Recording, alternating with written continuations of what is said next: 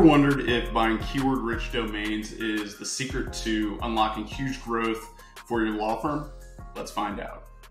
In this episode, we're going to cover the effectiveness of buying keyword-rich domains for your law firm website.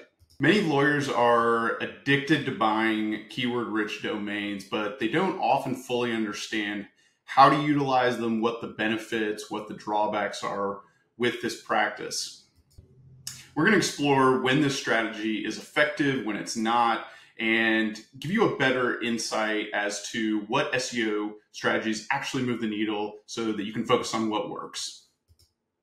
Welcome to another episode of the Optimized Law Firm Podcast. My name is Patrick Carver. I'm the CEO of Constellation Marketing.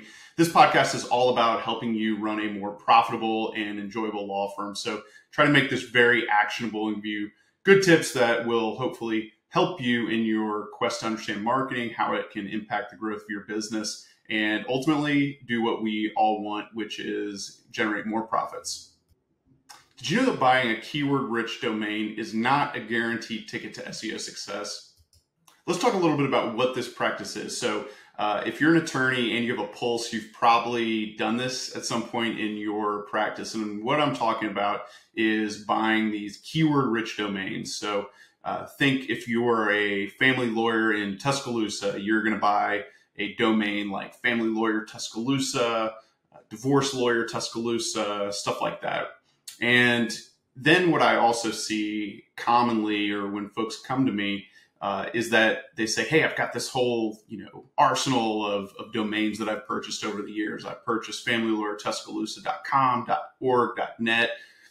Let's, use them, right? Use them so you can get some SEO success. And the truth is that these alone it's not some sort of magic pill or silver bullet that will help you get success with SEO. The idea of this kind of goes back to Google's algorithm, where they are looking for signals, right? So every part of your website is going to give a signal. And one of those that does carry a certain amount of weight is going to be what you have in your URL.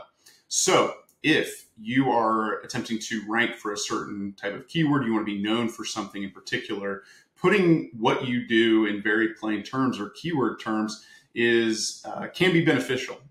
So if you do in fact own Family Lawyer Tuscaloosa, that can be a benefit. Now, that is different than a branded domain where you are going to use your own branding. So, SmithLawFirm.com, something like that. And so this whole practice got started a long time ago where, it was, the SEO is not as developed as it used to be, it was much less developed than it was in the old days as it is today. And so some of these little signals could really drive outsized results for people doing the practice, right? And so at some point you've probably heard that SEO is all about stuffing the right keywords in your page. And there used to be a hack for this where people would throw in hundreds of iterations of the keyword that they were going for, but do it in white so they couldn't really be seen on the page. And so for a while, stuff like that worked, right? These little hacks where, they figured out kind of how Google's signal was, what they were prioritizing. And so they'd throw these little hacks out there and it would work for a little while until Google figured it out. And then they would, clap it down.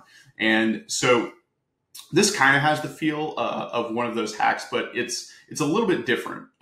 It's in current relevance or current times, this can still actually pack a punch, right? It can be beneficial, but there are some caveats. And so we're going to go into that in the next piece. But there are examples of this working and not working. So let's get into that and break some of these down. If you think a keyword-rich domain alone will put you at the top of Google, think again.